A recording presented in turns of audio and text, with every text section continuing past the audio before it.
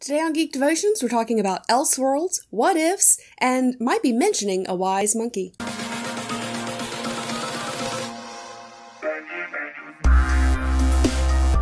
Hello, and welcome to Geek Devotions, a show from a couple devoted geeks who are devoted to letting people know that they are loved. I am Celeste, and we are so excited that you hit play today. Don't forget to check out our Facebook, Instagram, Twitter, Twitch, and our website, because we have cool things happening on all of those, and they're all different, but they're all related, if that makes sense. So check them out. So today we're taking on a broader subject than what we normally do, a broader geekdom. We're going to be talking about Elseworlds. Elseworlds, for those of you who don't know, is a series that DC does where they take a story that is canon, such as Superman or Batman's origin, and they change it up a bit, such as, what if the Waynes had found Superman? What if he had landed in Gotham? What would that look like? Marvel has them, and their series is called What Ifs. There's also a author who writes alternative fiction. Not alternative fiction, alternative histories. And he does some really interesting things, and it makes a lot of sense. It's kind of scary.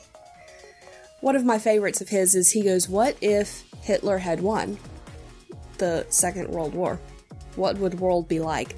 Kind of similar to Man in the High Castle. Stories like this are really fun to read, fun to think about. I know Dallas loves the Elseworlds series, and he especially loves the ones about Batman.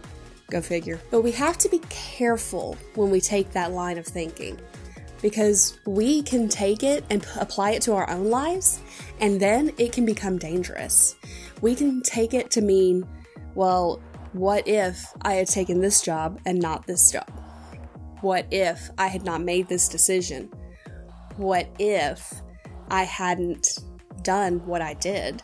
Would I still be dealing with these repercussions? Would X, Y, or Z still happened in my life? That type of thinking can be very, very bad, because you get so stuck in the past that you're focused on it, and God can't say to you what He's wanting to say to you right now. Romans 1:21 says, because that when they knew God, they glorified Him, not as God, neither were thankful, but because vain in their imaginations and their foolish heart was darkened. Now this verse that's talking about vain imaginations, it's not exactly talking about what we are talking about today. He's talking about people that know God's truth and basically put it on a second tier. They know the truth and they go, it's okay, we'll put it down here. And then they put things above it. That's not exactly what we're talking about, but it does fit the situation of if you're so focused on the past, on the things you could have done, on the negative, if you hold on to the guilt of things that you could have done better, then you cannot focus on the things that you need to do now. So here is my challenge for you today. Do not let the things of your past, the things you regret, control your life today. A wise monkey once said, the past is the past. You can either run from it or learn from it. So, I hope that you learn from the things that you could have done better, not hold on to them and feel guilty about them. Well, there was your devotion for the week. I hope you enjoyed it. I did. No, he did. So, don't forget to check us out on all of this stuff.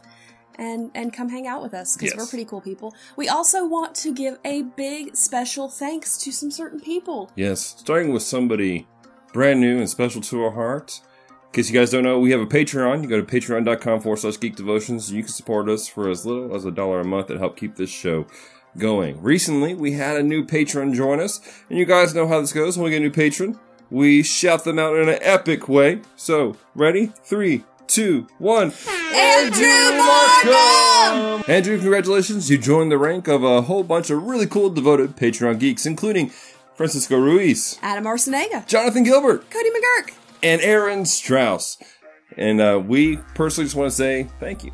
Thank you so much. We really do appreciate your guys' support of this show and this ministry that we have here. And we love you guys, and we appreciate every one of you. And again, if you want to become a devoted Patreon geek, check out our website, geekdevotions.com. Has links to that. And also, if you want to give a one-time gift, there is a link to our PayPal where you can do that.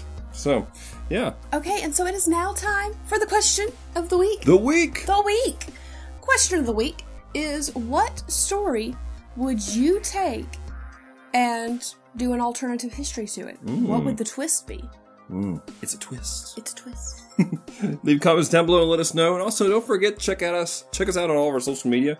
We're on Facebook, Instagram, and Twitter. Just look for Geek Devotions. And of course, check out our website, geekdevotions.com, where as of late, we've had a lot of stuff hitting the website. We have some articles, we had some reviews, all kinds of really cool things that will encourage you or maybe inspire you to check certain things out. So, until next time, stay devoted. Peace and love.